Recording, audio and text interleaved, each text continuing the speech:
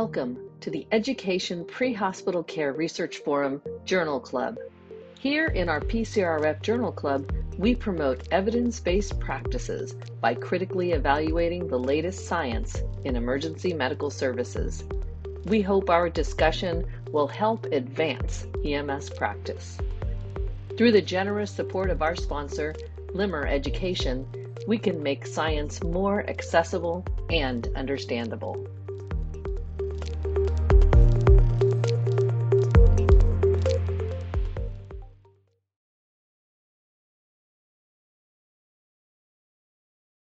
All right, welcome everyone to our September 2022 Pre-Hospital Care Research Forum, Education Research Journal Club. Big thank you to Limmer Education for providing support to our PCRF Journal Clubs, supporting that science of EMS and of course of EMS education. Now, if we haven't told you, or if you didn't know about it, we do have a YouTube channel that you should check out.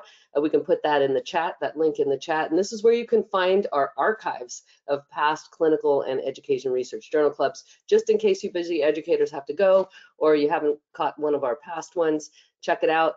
Go to our YouTube channel and you can see all the past ones that have started actually for this year. My name is Megan Corey and I'm joined here by David Page and by Katie O'Connor. And soon to join us will be the retired and buffed, fresh from his workout, Bill Toon. So he'll be coming in a little bit so we can have a little discussion about this great article that we want to talk about today. I'm really glad to have some of the panelists on today too, because we've got Katie, who's really practiced in simulation, some of the things that are written here about best practices in education. We talk about a lot here. I heard Dave Page's voice in reading some of the discussion, a great discussion section of this paper. So this is a paper that's in pre-hospital emergency care, and it is called A Comparison of 4 Methods of Paramedic Continuing Education in the Management of Pediatric Emergencies. Check it out, and we're going to talk about that today. If you are joining us live, please use the chat to interact, and you can discuss the topic with other participants. You can use the questions area for questions directed at us, at the panel members. And if you hear something you like, please quote, tag, share it on your favorite social media site. Please use hashtag EMS research. And of course, we love it when you tag at PCRF at UCLA. As well as our sponsor, Limmer Education. I'd like to actually first, before we get into this article, I'd like to ask our Commander-in-Chief here, Dave Page, the Director of the Pre-Hospital Care Research Forum, to tell us about this exciting stuff coming up at EMS World Expo, the International Scientific Symposium. Absolutely. First of all, thank you, Megan. You do an awesome job at these, and I apologize when I can't get here every time, but this one is really interesting, and I'm really looking forward to the discussion. I would love to make sure that everybody knows the International Scientific Symposium, co-located with the EMS World Expo, is rolling and has 42 confirmed attendees. We are very excited. There are 7 educational abstracts, 35 of clinical. We have sessions all throughout, and if you're going to be in Orlando, please let us know. Please come to the sessions. Please support this. We will not be broadcasting the live sessions, but we hope that we can do some interviews and get the authors to discuss a little bit of their work. There are some abstracts in here that are groundbreaking and really could affect patient care if actually people use the evidence, right? So it's not just enough to think about it and do the research, but if we do the research and nobody ever pays attention to it, then what are we all about? So I do hope that people will pay attention to what's being presented there. There are implications, I know for me in our current environment, about what paramedics can and can't do, or what they carry and don't carry, and how they're trained. And if people are reading the research, they would their eyes should pop out and go, wow, okay, very exciting stuff. We actually just wrapped up an ESO workshop that we do with PCRF and ESO. We did one in May, and those projects will be presented at the International Scientific Symposium at ISS. So we just wrapped up a second one yesterday in Austin, Texas. And once again, I want to thank ESO, the connection to HDE health outcomes. So the hospitals are returning information about what happens to those pre-hospital patients. Now give us the ability to do research that actually connects the patient care that we do in the field with outcomes. Do the patients live or die? Do they stay in the hospital longer or shorter? And what do we know about even just some of the diagnostics, but some of the care that we provide? So these are exciting times when it comes to pre-hospital care research. And if you are going to be anywhere near Orlando, please, please attend the International Scientific Symposium and participate in the next ESO PCRF workshop, which we hope to be next spring in preparation again for abstracts. So this is an exciting time, and we really, really want to welcome you and have you participate in all of the activities that are happening. Very, very fun. Awesome. This is great. And don't forget, we can also we can post from there in social media. So you can kind of follow us on social media. We find something really cool. And of course, I'm going to be looking at those education research abstracts, listening to the oral presentations for some little pearls out there. We'll definitely share those. So keep an eye on social media if you can't make it in person, and we'll be sharing some of that through the social media. And we'll have a discussion too next month. We'll bring up a few things that we learned from the conference. So great stuff. Congratulations to all the authors too who got their posters and oral presentations accepted. So let's move on to this important study, because continuing education is such a hot topic right now with all the staffing shortages and the pressure on all of you out there who are running agencies and trying to keep education right at the forefront as a really important factor when you're probably fighting the, well, we got to get them back on the street to run all these calls. So, but we do know that maintaining skills in these high stakes, low frequency patient events is a concern. I mean, we know, we've talked about it here. The prior research shows significant skills decay, you know, sometimes within as little as 3 months to 6 months after a training session. So some techniques in education that we also know, and we've talked about it a lot here, that support greater retention and deeper learning, and then maybe hopefully that will translate into the later things like better patient treatments and clinical practices, and of course better patient outcomes. And then we're going to talk about that today too, and also maybe better you know, return on investment. We'll mention that too. Hopefully Bill will come in on that one. We'll talk a little bit about that. But so we know that some of those techniques involve things like simulation-based learning, simulation-based mastery learning, that again in a variety of different areas, and sometimes in EMS as well, have been shown to improve retention. So what this research group did was they wanted to address this problem specifically of skills decay and deficiency in working paramedics in the area of pediatric emergencies. So they wanted to compare the effectiveness of 4 types of training, and this was so continuing education, for identifying knowledge and skills deficiencies that were determined at a baseline in the management of pediatric emergencies. So this was 5 EMS agencies, and I'll take you through just a couple tables, and we'll talk, because we want to get to the results, but we want to talk about some of the implications here too. So there's 5 EMS agencies. This is done in Michigan. These are representative of rural, suburban, and urban areas. In Michigan, by the way, it's important to know that there are standardized state protocols. So that actually is an important thing in this. So we can kind of assume that within reason that we're following sort of the similar or exact protocols among these agencies. And if you guys know more about Michigan, you can come in, or people that are out there, you can pipe in the comments area.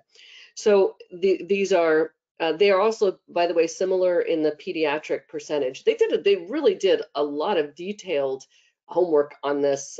So every time you had a question reading this paper, there it would come up, you know, well, what about this? And they would come up. So they looked at pediatric populations in terms of the responses, pediatric responses, and the percentages were equal across. So we're looking at pretty much like systems. We don't know it at an individual level, but you know, that'll be a limitation maybe. So what they did was they recruited these participants. So it is a recruitment. So we're going to have some selection, questions about the participants, but recruited participants for this before and after study. So what they did here, you can see, and I think this figure says a lot, was they did a baseline assessment. And the baseline assessment, I believe, and actually, I'm sorry, all of the groups went through a PEP course first. So there was a PEP course, and this was if people aren't familiar with pediatric education for pre-hospital professionals, it's a standard training course in pediatrics. It's like PALS, but it has more of the different modules on other areas like abuse and neglect and other things like that. So the PEP course, and then there was a time period that went by, and you can see it over on the left. There's the timeline, and they had a pre-intervention evaluation. So these were baseline assessments. So they did a baseline assessment, and I believe that consisted of 3 simulations that each individual ran. So they didn't run them in teams. So each individual participant who volunteered, they went through the baseline assessment and they were scored based upon a clinical criteria that they had. So there was an evaluation matrix that they had that they used that was standardized and validated before. So there was baselines taken on everyone, and then there was a time period that went by, and actually before that they developed an education modules based on the deficiencies identified. So this is actually a study on how does remediation education work. So Dave, do you have something? Yeah, just quickly, because you mentioned it, and it's worth noting that these authors in 2009 published a rubric and a validation of how to measure this.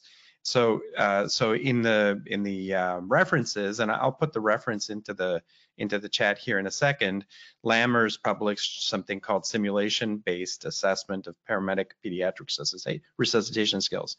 And for those educators on the call, one of the things that gives us better inter-rater reliability and hopefully better assessment overall is that we choose binary, easily identifiable yes or no, positive, negative. Was this performed? Was it not performed? So I do think it's worth noting that they've been at it for a while. So kudos to them for building on previous research and using a tool that they first validated. And also put us all of us on notice that instead of just filling out whatever checklists, there are validated checklists when it comes to competency during simulation that, at least in pediatric and particularly pediatric resuscitation, have been validated. Just before we dive into more of these methods, I think it's worth noting the high acuity, low frequency.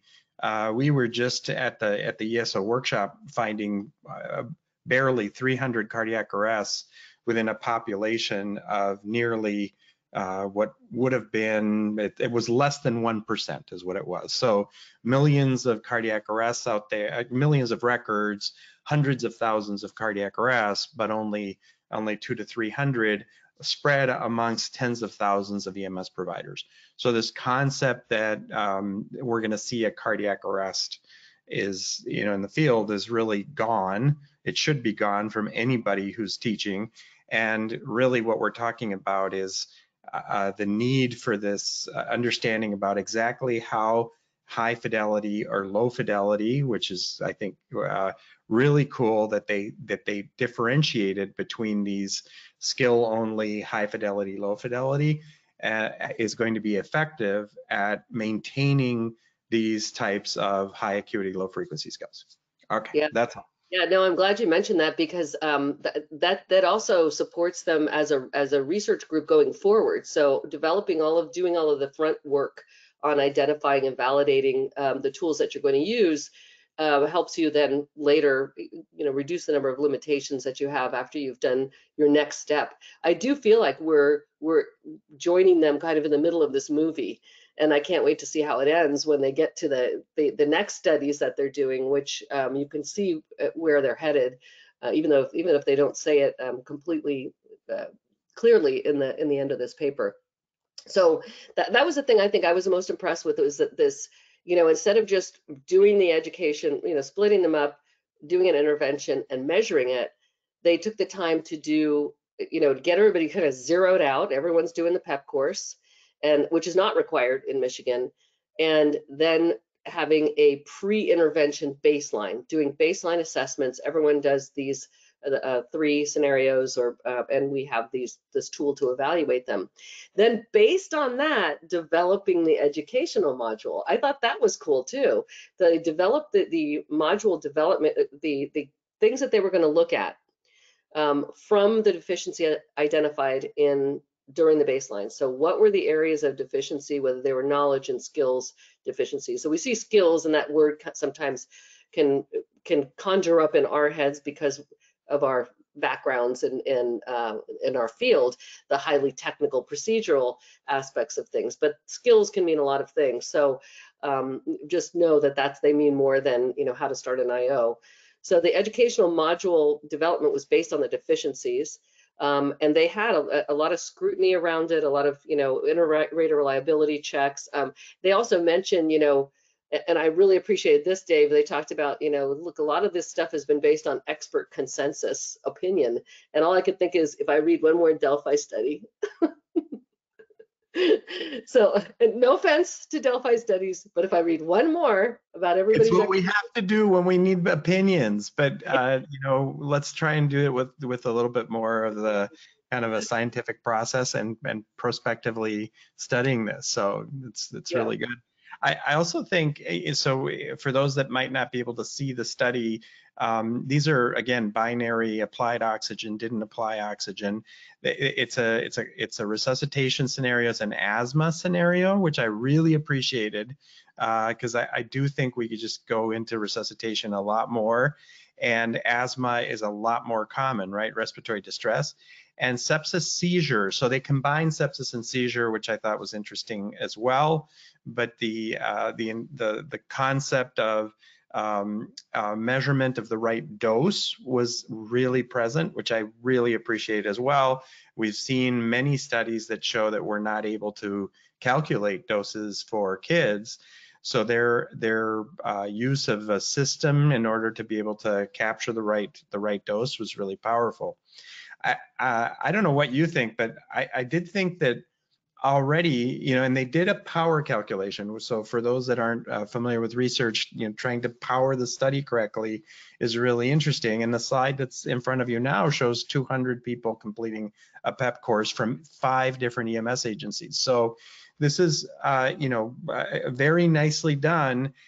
The thing that worried me here is that the entire thing is conducted over 2.5 years.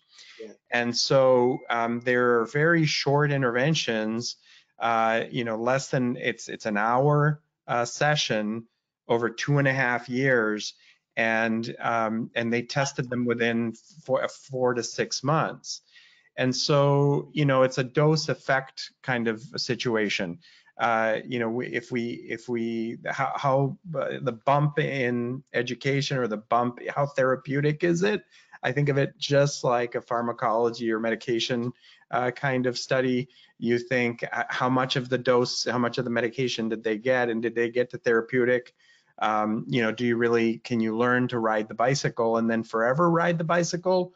Or do you need to, get on the bicycle fairly frequently in order to keep being able to ride the bicycle?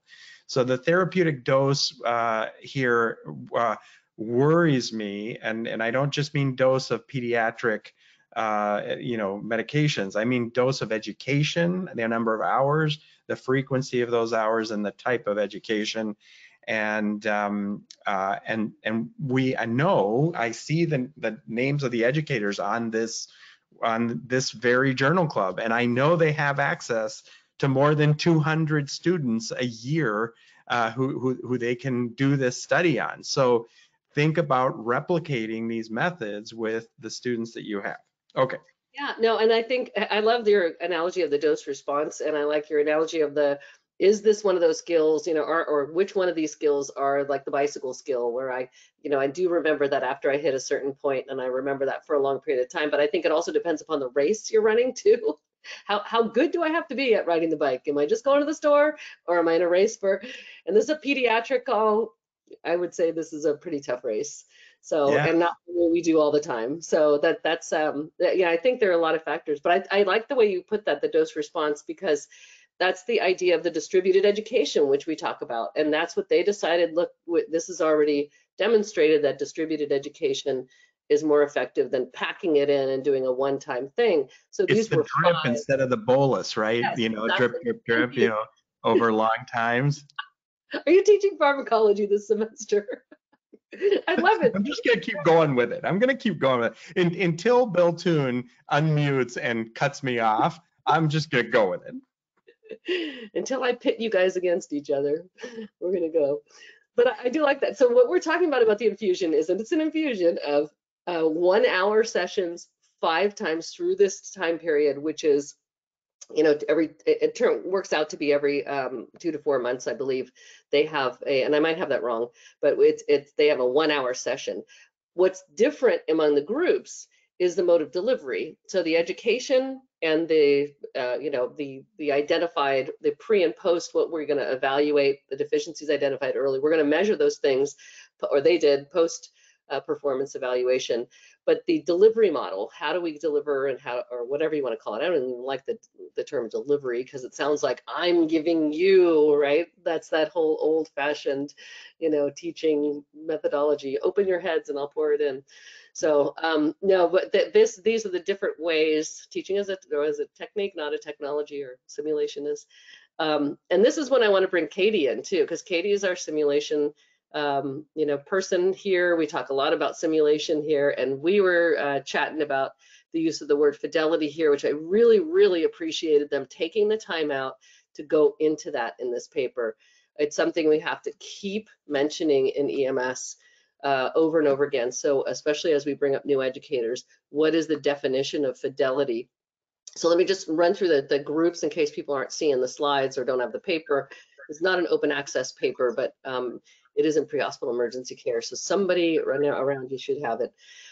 There's a control group which did the online PEP refresher. And again, this is same thing. These were 5 1-hour sessions over, this time period. There was a standard, lecture and procedural skills lab group. That's at LPSL, sometimes called SPSL in their paper. I think sometimes they call it standard, sometimes they call it lecture, procedural skills lab, which is lectures, pretty standard, 30 minutes of lecture, 30 minutes of skills lab. Then there was another group that had, and these were randomized, by the way, so the students or the participants were randomized. Then there was the low fidelity simulation group that had education modules that were delivered through a video, just a 10 minutes with a 10-minute with a demo, and then of how to manage a pediatric patient in one of the different simulations. And then they had a low fidelity simulation, and then there was a high fidelity simulation group, education modules, and high fidelity. Again, 1 hour, individuals in session, not teams. So they went in with an actor as their partner, and they were videotaped or observed, or both. In most cases, they were both videotaped and observed, and then they were scored as they, in the post-intervention evaluation. So, but the trainings, these are the training groups: the high fidelity simulation, low fidelity simulation, lecture, procedural skills lab group, and control group, and each one received a 1 hour session distributed over 5 sessions over 2 years, basically. So, Katie, can I bring you in on talking about what the authors, how they used it, and then how they defined it, the 2 different types of simulation in particular. Yeah, so when they're saying high fidelity sim, they're really talking about fancy mannequin sim is how I would say it. When we're talking about fidelity, really what that term just means is how close to realistic is it? And they actually in their analysis talk about how, it probably doesn't really matter what mannequin we use. It really matters how realistic this is to field, and how well does it translate to the job that we do. And you kind of see that through some of the questions they're asking and then some of the discussion, which we'll get to. But when we're thinking about fidelity, I think as educators, we really need to think of, is this training what I want it to do? Is this going to translate to practice? And sometimes that means a fancy mannequin, but other times that might mean a role player or a well-trained role player, like a standardized patient or simulated patient. That could be more of a high fidelity than a mannequin. And I think especially when we're talking about like a patient assessment where it's about the conversation with the patient, or maybe a psychiatric call where we're really trying to show those kinds of speech patterns and behavior patterns that, no offense to any particular plastic person, they're just really not great at responding well to our questions and assessments. They do a really bad job of grimacing. You know, they try, hand it off to the mannequins, they're trying their best. But then other things too, like even if we're talking about airway management, right? Some of those really high fidelity trainers that you can intubate have terrible neck mobility. So if you're trying to teach neck mobility, a high fidelity might actually be something else, not the, you know, mannequin that talks and bleeds and exhales CO2 and all of those things. So fidelity is important with the learning objective. And they say this in the paper too. So I just think it's really important to remember, high fidelity does not mean a specific type of technology. It's dedicated to the learning objective we're trying to reach. Or learning and don't forget, I know you say it all the time, and maybe I just didn't hear it this time, but the environment. So the role players and the Confederates about, you know, what's going on around you, but just even being able to create an environment in which you have a teddy bear in a crib and some kids' toys has a tremendous impact. And just to quote Megan Corey yesterday, I love Vygotsky and the zone of proximal development. In case people haven't, I'll put the link in the chat, but this was a different webinar about preceptors, but this zone of proximal development and scaffolding means that we increasingly make the simulation be more and more real, and that input that we have from all of these different external sources, whether it's environment or another person, or, you know, grimacing, these things add to cognitive load during the simulation. So we don't want to go white and just completely go deer in the headlights and not able to be seeing anything other than our own adrenaline. And I don't know that we repeat these simulations well enough, deep enough, that we are actually learning to ride the bicycle so we can do it later, long term later, you know, when we see that patient. So and they, like Katie said, it's in their discussion about how much of that fidelity needs to really be about the educational environment and the type and the repetition of the depth of the scenario. If we try to do too much with a cardiac arrest, and there's just too many different skills, too many different pieces to the puzzle, then you're barely even learning to put the pieces of the puzzle together, and you can't really do it when some, you know, absolutely normal emotional response is happening around you, whether it's providers that are panicking because it's a child, or parents that are panicking because it's their child. So it's I think that it really isn't all about the plastic people. I love that. I love that. You know, just nothing against plastic people. Right. We're equal lovers of all people. One of those puzzle pieces you're mentioning, and actually Dan Batesy put a comment in the chat for everyone too, is that we really need to think about this as a team sport. I think is the way Heather says it, like EMS is a team sport. And part of the fidelity is, do you have a team with you, right? If we're learning just how to do a basic skill, great, learn how to do it by yourself. But we're talking about pediatric resuscitation, which is multiple people doing multiple things, and paramedics could be the team leader there. If we're testing people as individuals and having our team be silent automatrons that can't say anything, or we don't even have a team, we're verbalizing and pretending. I think a lot of the scripts have like, you have 3 people trained to your ability, they'll do whatever you say they will do. that's not fidelity for our real clinical environment. And so I think Dan makes a great point, Dave, you make a great point. Part of the puzzle piece is the people involved. Yeah, and it's kind of our own fault in some ways, because we now, even if we emphasize teamwork and we bring students in teams and encourage and we evaluate them in teams, we still send them out as individuals on an internship. So we and expect individual performance as a team leader. So I guess and I don't think that necessarily, it's not binary. There's levels there, but it's interesting. I think it's very important to remember that this is a continuing education study.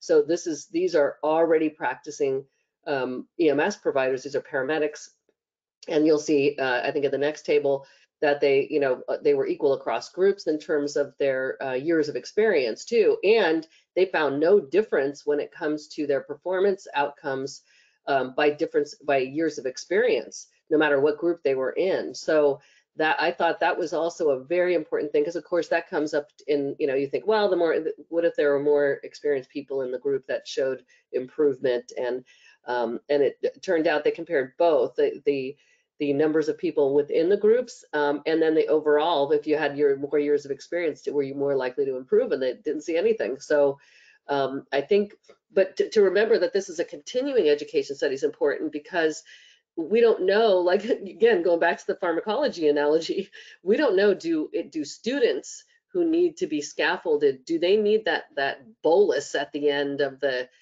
ultra higher fidelity, and by that I don't mean technology, but again, higher realism with the emotional elements and all those things to get them to competency, and if they're not going to get it in the clinical setting, especially in the case of a pediatric or in the field, before they become a licensed provider.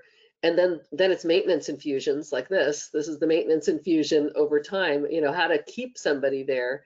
We don't know that. So again, if you're thinking about this in terms of initial education, and this may be the scaffolding approach, and maybe this chart is more vertical than it is horizontal like this. Yeah, but they do both things, like you and Dave had said. They do both things. They define fidelity later on. They talk about, look, fidelity is realism and encompasses everything, the level of reality. But the most important, I have like lines in here that are circled, and one of them is that, I think that was, you were mentioning it, Katie, the importance of mannequin or scenario realism depends on the instructional objectives and educational context. We can't hammer that enough. When people create simulations, it is anchored by what your intent is. And so I think that's what I was really impressed about, is they had clear intent. They had defined it in the baselines. They looked right at where are the deficiencies. These are practicing paramedics. Let's go for the areas where they need improvement and see which modality of education will help us with the most improvement. If we use, and they just assume distributed education is going to be better than bolus, 2 days of education. Which again brings to mind, we hear this one over and over again, and yet we still run 2-day ACLS classes, PHTLS classes. We even see some sort of barriers sometimes in these instructor manuals, that thou shalt follow this agenda, and little kind of soft words about, well, you can do distributed. There's been evidence shown that distributed is better, and yet we still don't really see that. And I'm just going to throw that out there for everybody. So these were the education modules. This was what you guys had mentioned, the cardiac arrest, pediatric respiratory failure. This was in the paper. And then here's the numbers of years of experience by group. You had in the high fidelity, low fidelity simulation, the lecture procedural skills lab, and the control group, which was the online refresher module. And you can see there's no difference. You notice the number of subjects is lower than in the original flow chart. And that's because, of course, there's going to be attrition. I thought that was a really interesting section too. I don't know about you guys, but the attrition section, they went out and figured out, why did people attrit? Why did you lose certain people, and or why did you lose 50 people in the study?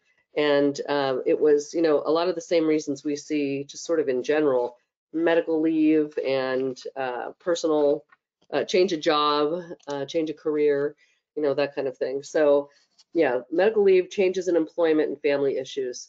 And then just one of the instructors also left. And remember, these went to EMS instructors to carry out the education they were trained. So what'd you think of that, Dave? When I saw that attrition, I was really glad they went that far and told us why did So they. helpful. It's so helpful because some studies you see, well, we started with 200 and we finished with 150 subjects, and you know, who knows what happened. And I think if we're going to talk about you know, the how heavy of a lift it is to educate people to the level of competence or teams, this concept that the individual, which Dan Batesy keeps mentioning in the questions, is just thank you, Dan, because that's really important here. The concept that we keep focusing on individual competence leads us to, you know, individuals come and go, and really it's systems, teams, right, that need to continue to interact. So if we build a system where teams can actually, you know, pass on institutional knowledge and their expertise, then we are less likely to have a novice team leader who really can, you know, screw it up because they're not really listening to the rest of a team, regardless of their level of education. There are EMTs that are going to be much calmer and more aware of, you know, all of the parts of a resuscitation, and especially if they've got experienced kids and have participated. So it is kind of an interesting concept here about why people attrit, and you know, maybe we should be happy as educators that we're always going to have students, but it's a little bit of a sad comment on the profession itself when all of the, you know, brain trust is leaving and difficult to get back into, you know, one spot. I wish Bill Toon would unmute a bit, because one of the things that Johnson County MedAct put together is a roving battalion chief educator who could go to find the crews while they're on duty and do simulation, or rotate crews through simulations. So you could, you know, hopefully on a regular basis, keep hitting at, you know, it's your turn to go. If you're a police officer, you just kind of rotate into the range and you shoot your gun and you make sure you can still hit the target. And it's just a regular thing. It's normal. So if we can normalize that experience, instead of thinking, now I go to an 8-hour continuing education day. Oh my goodness, that like poke my eyes out. I'm going to have to listen to some educator tell me all about the dose, which I'm not going to actually be able to hold and touch, and so I, you know, I think it's really, really helpful when we think of it as a cyclical pattern that's systematized and normalized and team based. It's a commitment. It's a commitment by putting money into education.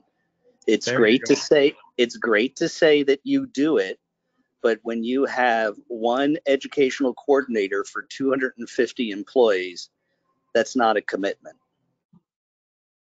So how did they do that? So MedAct put together an educator for each shift and gave them a vehicle or a simulate, like did they go in an ambulance with a mannequin, or because they really kind of invested in that?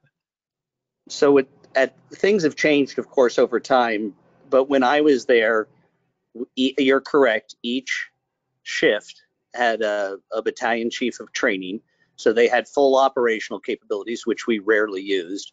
But we did have vehicles that we could carry equipment with, or if we wanted to bring an ambulance, we did have a training ambulance that we could bring. That's if we wanted to do station-based training. Often what we would do is we'd move around the county and set up shop and different training with different fire departments, because the fire department's always trained with the ambulance. It was never just the ambulance alone. And so we always had the fire departments in their training so we could do team-based training. So that was a very valuable thing, but it's costly. You know, you've got to be able to make the commitment to it. So we had We had the ability to bring units in, working with the operational chiefs, so we could rotate units in. We could take them out of service, to bring them in for training. We would put up extra units if we were going to pull in too many units. We had all sorts of criteria we work with, but it's the willingness to make that commitment, and it was a big deal. I can tell you that within a year of me retiring, they had done away with everything except one person. And only in recent years have they built themselves back up. And so it waxes and wanes depending upon the commitment for money. Luckily for me, for the 20 years I was there, we had a full staff. And so and then the commitment was also the assistant chief in the department was the assistant chief of education. And he sat on the senior management team. So again, if the people that are doing education aren't sitting at the table right at the very top, that talks about the culture of the organization. Yeah. And you got to be willing to put your money. You got to really put your money in it. But it's not just the money. Do they devote all of the resources? And I was very fortunate for the time I was there. We had all the resources that we needed. We always wanted more, but we could never complain about what we had. And the better thing is to look at is the employees. Did they like it or not like it? And the majority of it did like it. They liked it, particularly the more hands-on we made it. Yeah. We'll get into the likes though too. There's some not downsides to it. There's always upsides to evaluating how people like something. But we've seen several times, and we see it in this one too. How much more confident are you? How much do you like it? And we see, every group across the board I'm just as confident as the next person, and I liked it just as much, and yet the outcomes themselves don't show that. They show a big difference. Yeah. So I love the table you've got here.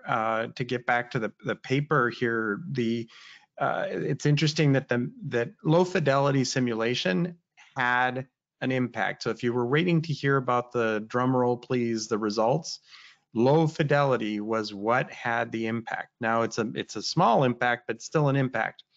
And you have to put that in context here, because the number of people that did the control group, which is also sort of an interesting thing. There's almost 11 people fewer that that stayed in the control group, which makes you think about online lecture and how attrition works when people are not really feeling like they're really participating. I really wonder. But look at the 4.0 median years of experience in the low fidelity group. And that's the group that where things did actually show. So I wish we had the authors here to ask them, is that correlated? Is there a concept here that perhaps the folks that had more experience maybe didn't get as much of a benefit from this particular type of education, but those that have fewer years of experience maybe did. Yeah, they didn't find them in intergroup, but and as Dave said, so going to the outcomes, and then I do want to come back to that cost issue, because return on investment is one thing that is not measured that we do need to start making a statement on. They do talk about the cost of, the challenges of cost, but return on investment is an outcome measure. It's a late outcome measure. But it's something that we need to probably start, thinking about more. But the performance outcomes, they had two main things, and then the third was the feelings of the participants, how they felt about their training. So the first is the performance outcomes. No difference in the baseline across the board, so that was good among the people that were randomized to the different groups. So we had a nice even starting, and no difference in scores by group for the individual scenarios, pre and post. So we're looking at pre-training and then post-training for each of the groups and then each of the scenarios. So they looked at differences within each type of scenario and then combine intra-group scores. But when you combine the scores, only the low fidelity simulation showed a significant improvement. And just kind of going back to that idea of fidelity, they did, because fidelity is about realism and because they were using pediatric scenarios where the pediatric patient is unresponsive, the fidelity, arguably the fidelity increases, the less you have to intervene with and say, hey, the patient sees, or doing something. Actually, on all of these you have to say that, because even the high fidelity ones don't do great seizures, but they do get pulses and breathe and things like that. So the less intervention you have to have, they called that higher fidelity. So you're talking about the sim baby that has the breathing and the pulses as high fidelity, whereas the ALS baby, well, the one that doesn't get breathing and pulses, but you can hook it up to a rhythm generator and stand back a little bit. That's considered a low fidelity in their discussion here. Yeah, I feel like we need to be careful here, and Katie was alluding to it before, and I hope she jumps in here too. This concept that high fidelity is SimMan and above, the Gamard super duper mannequin, I think is a stereotype about the use of the word fidelity and high fidelity. So I do want to be careful that in this paper they defined it as such, because what they're calling low fidelity, many other people may not be able to even achieve if they don't have that higher level of ALS simulated, plastic mannequin. So there are ways, we've seen that with other manufacturers like iSimulate, where we can take plastic that doesn't appear to be doing anything and be able to give it life with external devices. So I do feel that, and I have no conflict of interest on any of those fronts. I just think it's not great that we keep drawing the line to high fidelity means you have a control room and somebody's speaking through a microphone. And as you said, if the mannequin generates a blood pressure or is breathing, there are ways to do that with low tech that make it more high fidelity. I think they try to explain that in here, though. They said for this purpose we're using this definition, and then later on they say, although that's not really the definition of fidelity. And incidentally, another great reference is the I can't remember what it's called, Agency for Health Quality Research, Health Research Quality. AHRQ, yeah. The second edition of the Simulation Dictionary. That's a great resource, and you can just go right in there and read fidelity, the definition of fidelity. But I think and the COA, right? The COA just published an EMS specific, sort of better definition for some of those AHRQ and simulation dictionary pieces, so that are just specific to us. So Katie now got so excited she turned on her camera. See, I knew it. I thought we could get there. I have to hold it. I haven't quite set my mouth up yet. No, one of the things I wanted to say is they mentioned this in their limitations when we're looking at this data, that some of it could be the fact too that people aren't used to high fidelity simulators, or the educators are having trouble using them. So even if you can, spend the money or whatever you have the resources for, if you don't have the training or your learners aren't engaged with it because they don't know how it works, they're not familiar with it, you actually lose fidelity. Yeah. So you could spend all this time trying to up the fidelity from a design point, but if we're not using that technology the right, safe way, we could actually create Kim McKenna's super study. It's the super study. Yeah. Where are the high fidelity mannequins? In the closet, because we don't know how to use them. Absolutely. Absolutely. Or the students don't know. I mean, if you've ever tried to listen to those lung sounds on the mannequin for like the asthma one, maybe they're actually listening to the compressor. So we don't know that we don't know for sure that the reason they didn't do better in the asthma is because they were unsure of the lung sounds from the machine versus the compressor that was making the lungs rise, right? There's all this artifact. So I just think it's worth saying there. They say it in the paper directly that it's the ability to repeat your training, to engage with the feedback, and it's the repetitive practice is more important than any piece of technology that we could use. And the instructors providing that feedback is the most important part. Yeah, I would venture to say even just checking blood pressures on pediatric patients, babies especially, is a challenge. I mean, even without any major critical piece, I see routinely my partners are just like, we don't check blood pressures on kids. It's like they're awake and they've got a pulse and they're breathing, and then this whole blood pressure thing, well, forget about it. So how are we supposed to do that if we're not even doing it on people? And then we're having trouble with the plastic.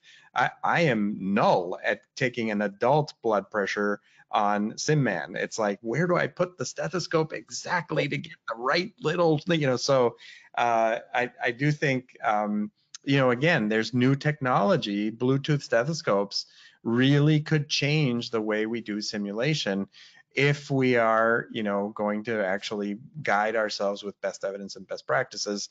We should be doing studies that say, how does this work? Is it working better? So you too can be a researcher.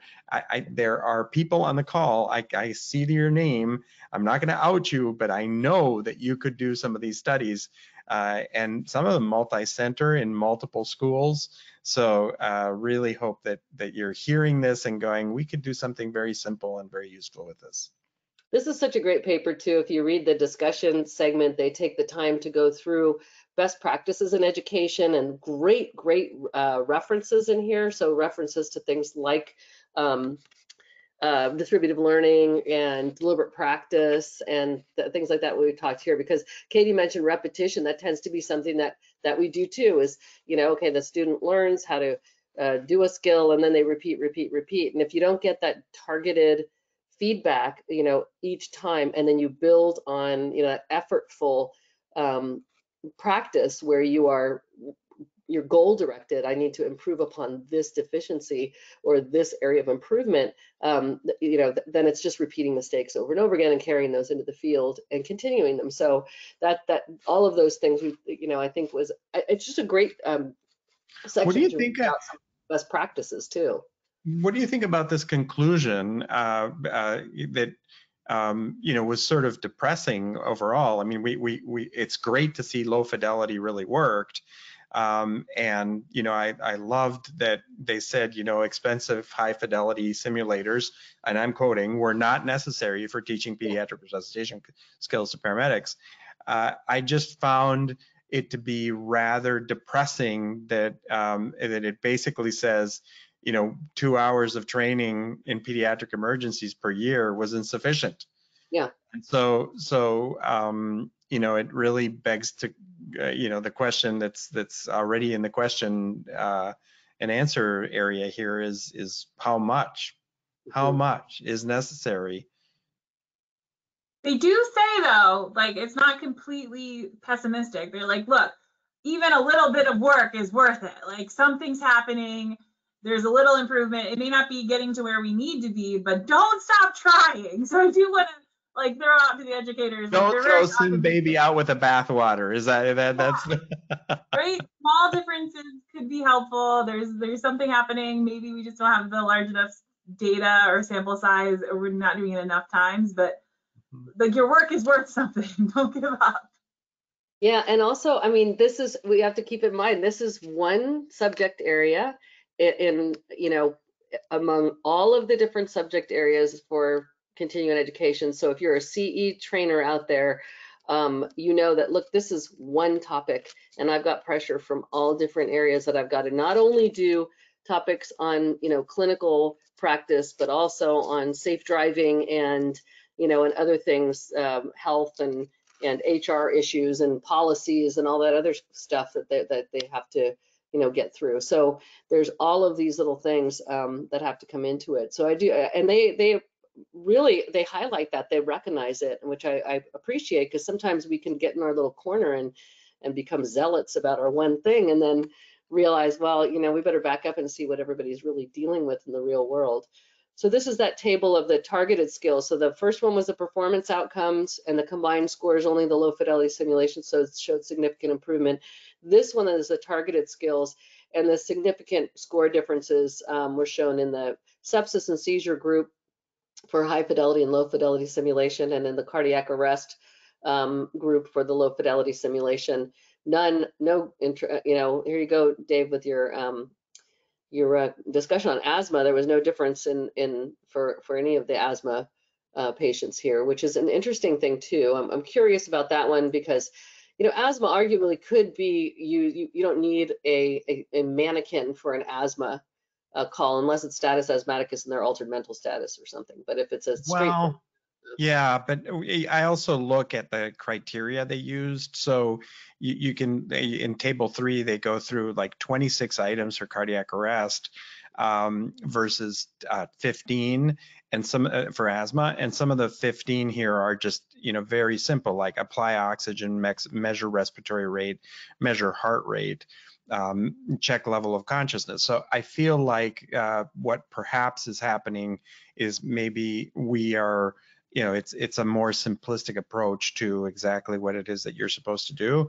And so less complexity, less data points, less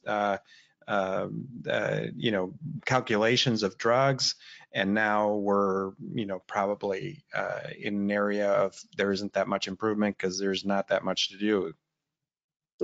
Yeah, and the table 3 is not included in this. I didn't put it up here because it's so huge, but it's a task analysis. So and there's a lot of tasks. If you look at them, there's 100 and something for cardiac arrest, and I mean there's a lot of individual tasks that they had to look at. And so the videotape, I'm sure, helped. They actually when they go through, pick up the paper, read it. We're short on time, but read that and look at that section. It's really detailed. So some of the questions you might have about limitations, you read the methods section, and they really thought of everything that I can think of. This is just the post-intervention survey. The survey results were interesting. I've looked over this a lot, and it's like, okay, everything sort of hovers around the middle to, upper. Yeah, I moderately or significantly learned more in each of the groups, and I'm somewhat more confident, but it's pediatrics. I'm sure if it was an adult cardiac arrest, you'd probably see a little bit different in that confidence one, but yeah, so everybody feels like it was beneficial. This is back to that original table, just so we can kind of wrap up what they found. They did a great calculation on inter-rater reliability. My only question here, and I think Bill was getting at it, is what is the return on investment?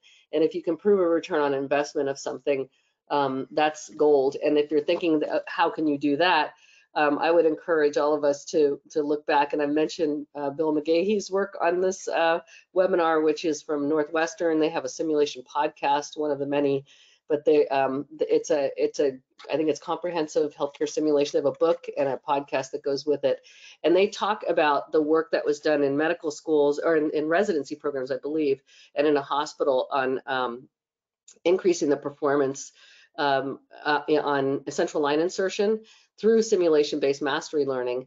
And they showed a big difference in the types of training favoring simulation-based mastery learning. Not only did they do that, they showed that improved skills with central line insertion reduced infections in patients. And then not only that, they did a cost analysis and found a tremendous return on investment and a reduction in cost from lower admission rates and that kind of thing. So I think that's something we have to always have on our sites, because as an educator, I could say this is the best thing, we should do this. And I think getting to Dan's thing, I think not just teamwork, but interprofessional teamwork is important. But it's one thing to beat the drum and say to if you're an educator in a college, to your deans and administrators, we need to do this for the good of humanity. It's another thing to say, and by the way, here's the return on investment. Here's the cost savings that you'll have by lack of duplication of things that we do. And here's the, whatever money it'll bring in or more money it'll save. That speaks volumes. So that's something I think we need to continuously think about. Bill, do you have anything to add to that? I always think of you when I think of return on investment for some reason. No, most of us probably don't figure out what the cost is of art, and most people say, well, you're on salary, so that's a built-in cost. But how much of my time do I spend to develop a program, train assistants, purchase all the disposable stuff, and really look at the total piece of what it costs? But then you need to measure it up against outcome. I think, are you seeing a change in practice, actual practice? That's where the rubber meets the highway. So I think it's important to know how much you do, but then you can figure out, well, listen, for about a $2,000 investment or $1,500, whatever it might be, I can move the let's say we'll just pick a simple skill, IV insertions. We can decrease the number of attempts and increase first-time success on IV insertion by investing at about $2,000 in training. That would be very powerful to anyone if we are able to get to that level. Yeah, yeah. And I think we should be thinking of that because we tend to be just waving the flag of passion and money talks. Katie and Dave, do you have any last minute things to say at the top of the hour here? I would just say that if you're spending money on something that's shown to not work, you need to reinvest that in something that is. So stop paying for these hour-long like CE things that people click through. Stop paying people to attend those, right? Mm-hmm. Redirect that money to something else. Yeah, I am very encouraged by a study like this because we've been beating the drum about low fidelity simulation in terms of low fidelity mannequins with high fidelity of practice, and sort of train like you're going to fight and practice like you're going to play, which was the title, the brilliant title that Megan, you gave this particular day. I think that we need to go back to that and get instructors who are super familiar with simple tools that really immerse students in their learning, and we will see results. So yay. Yeah, thank you, authors of the paper. We hope to catch up with you at some point and watch your research in the future. Great research article. Get a hold of it, and thank you all for attending. We'll be back next month at the Pre-Hospital Care Research Forum Education Research Journal Club, along with Limmer Education, who brings us here on Friday, October 28th, 2022 at 10 a.m. Pacific, noon Central. But before then, you can join the wonderful Dr. Remley Crow and Dr. Tony Fernandez at the PCRF Clinical Journal Club on Monday, October 10th. If you're at EMS World, come by, see us, watch some abstracts. We want to see you, and we'll see you next month, if not.